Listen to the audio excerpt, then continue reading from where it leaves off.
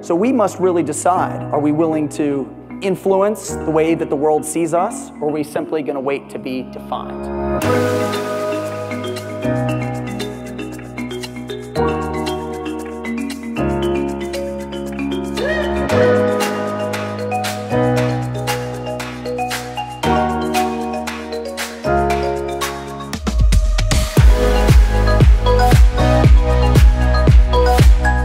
His lawyer allow him to do this? I mean, it was just so shocking. I'm starting to think that the R in R. Kelly doesn't stand for Robert, it stands for ranting and raving.